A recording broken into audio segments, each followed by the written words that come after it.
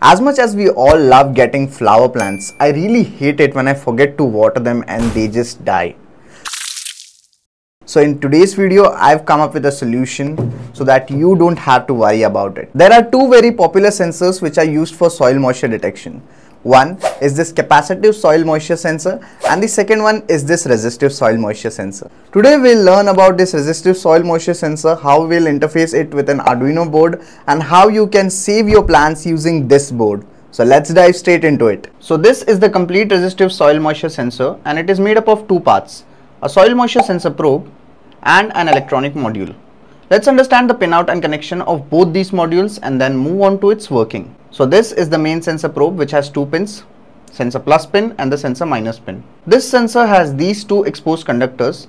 These conductors act as variable resistors, meaning the more water in soil, the better the conductivity and the lower the resistance. And the less water in soil, the lesser the conductivity and the higher is the resistance. Now this probe is connected to this electronic module right here. You will connect sensor plus pin to the plus pin of the module and the minus pin to the minus pin of the module. This electronic module also has these four pins: VCC, ground, the digital output pin and the analog output pin. This electronic module generates output analog voltage based on the resistance value received from the probe, which will be output through the analog output pin. The same signal is also fed to this LM393 comparator, which will convert this analog value into digital output signal available at the digital output pin. There is also a potentiometer on the board for adjusting sensitivity of the digital output coming from the LM393, through which we can control the threshold value above which the sensor will output a high value. The signal LED will lit up as soon as the moisture in the soil exceeds a specific threshold value set by us. There is also a power LED which is to indicate that the module is turned on.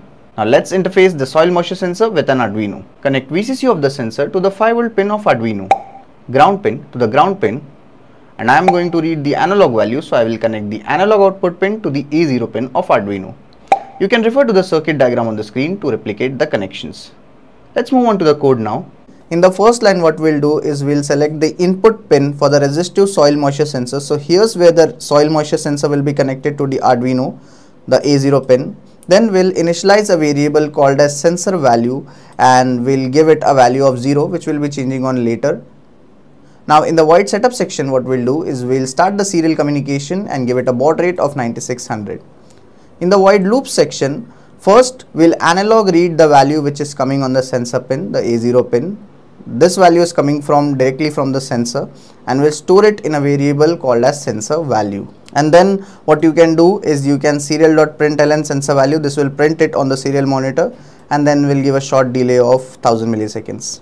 And that's the complete code. Now as you can see on the screen, this is basically our soil moisture sensor, and as you can see the value currently is 1, right?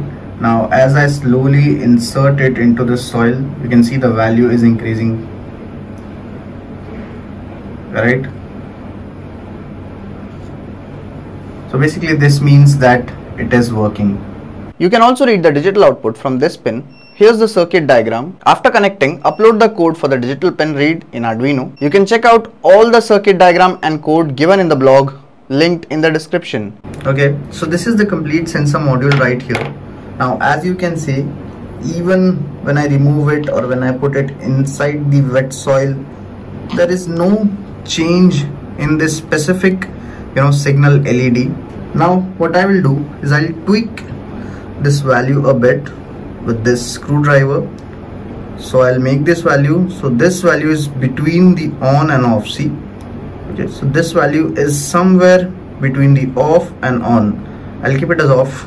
Okay, now as soon as I remove this, it should be off, and when I put it, it should be on. And you can also see the changes in the serial monitor, and the serial monitor currently the value is 0, but as I remove it, the value turns to 1, which means our digital output is working. So that's it for the video. Hope you liked the content. If you did, make sure to hit the like button and subscribe to the channel. Thank you for watching. See you again. Okay, now let's give you some water.